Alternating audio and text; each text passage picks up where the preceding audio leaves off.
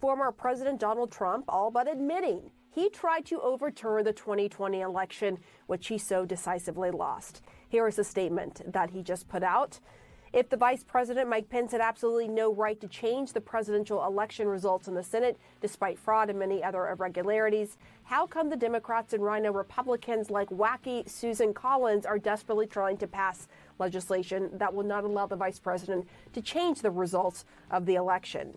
Actually, what they are saying is that Mike Pence did have the right to change the election, and now they want to take that right away. And this is key. He added here in the statement, unfortunately, he didn't exercise that power.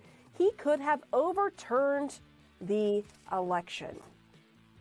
Just take that in for a minute. He could have overturned the election. This comes hours after he told a crowd in Texas that he would pardon the January 6 rioters if he were back in the White House. If I run and if I win, we will treat those people from January 6th fairly. We will treat them fairly. And if it requires pardons, we will give them pardons because they are being treated so unfairly. Joining me now is Congresswoman Zoe Lofgren of California. She sits on the Congressional Select Committee that is investigating the violent and deadly assault on the U.S. Capitol last January. All right, Congresswoman, let's start with this new statement from the president. Is this key evidence that the committee will be looking into? Let me just say this. Both minority Republican leader McConnell and McCarthy said right at the January 6th event that the mob was spun up by the former president and directed at the Capitol. They violently attacked hundreds of officers. People died. The officer lost an eye. Officer lost fingers. There was traumatic brain damage to some officers. I mean, this was a crime. And to suggest that the people who did that should be pardoned is really contrary to our system of law and order. I think we should all embrace our system of justice and law and order, unlike the things said by the former president in his speech. I think, we're taking a look at the Electoral Count Act because it's an old statute, and there were some of our colleagues in the House that tried to exploit ambiguities in it. But I frankly think the role of the vice president will probably remain unchanged. I guess the former president is saying that the vice president gets to choose the next president, in which case Kamala Harris will be presiding at the counting of the votes. And I guess he's saying she gets to choose who the next president is. That's clearly not what the Constitution provides for. He must be kidding.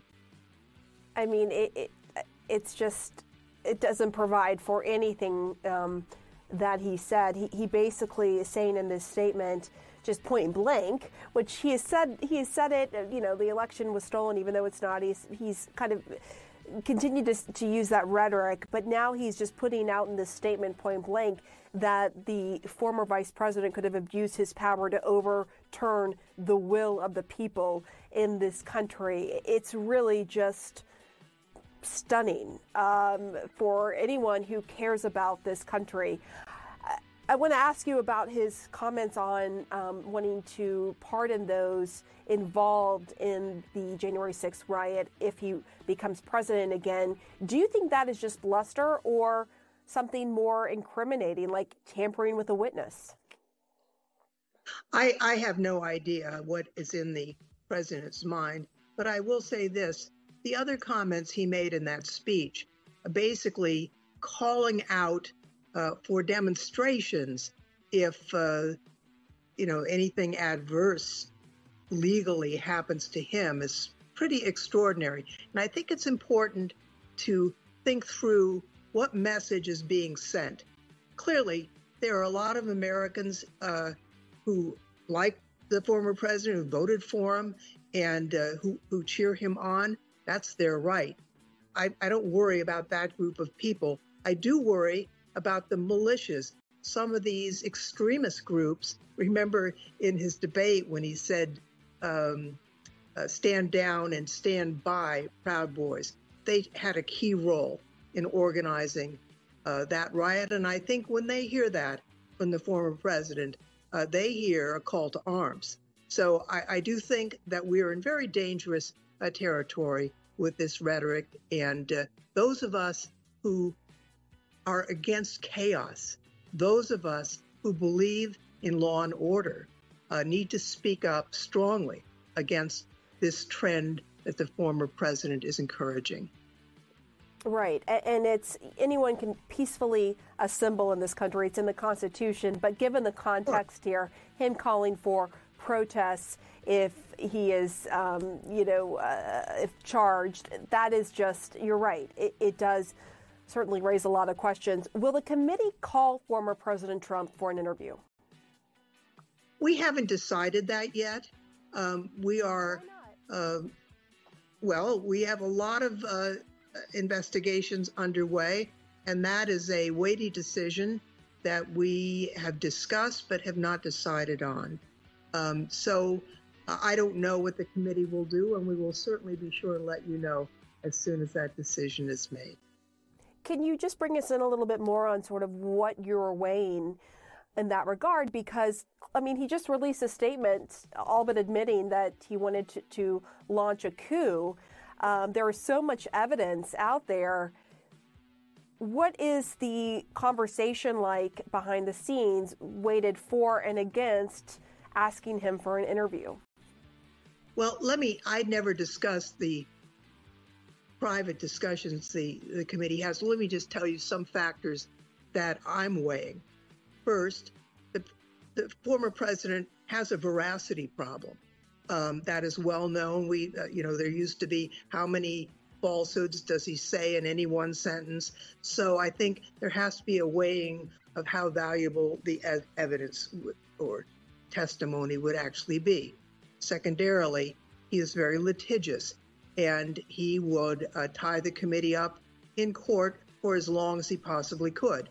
And since there are various privileges that a former president can assert, even if they don't hold up in the end, that can take a very long time. So that has to be factored in. Finally, we have a lot of information from those around him. In the Trump inner circle, we have documents that may actually create the picture. One possibility would be simply to invite him to meet with us. That would avoid a lengthy court fight.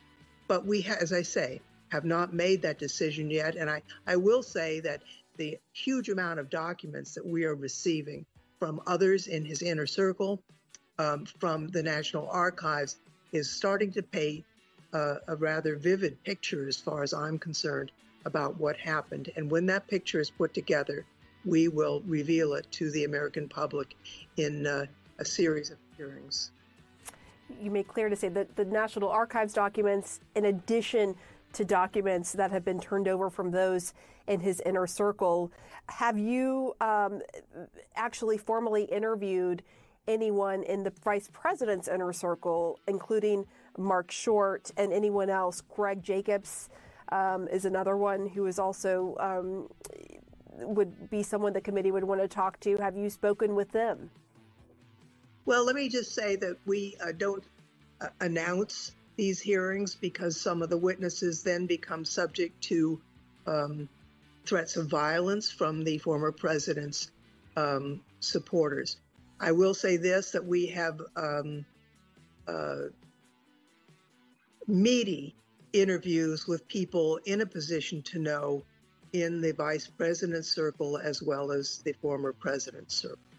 And as for the questioning, the process is this. We have the committee attorneys do the main part of the questioning. The members of the committee are also present virtually, and we're able to ask further questions, which I sometimes do, as do other members. But frankly, the the attorneys, many of them former U.S. attorneys, are quite good at their questions.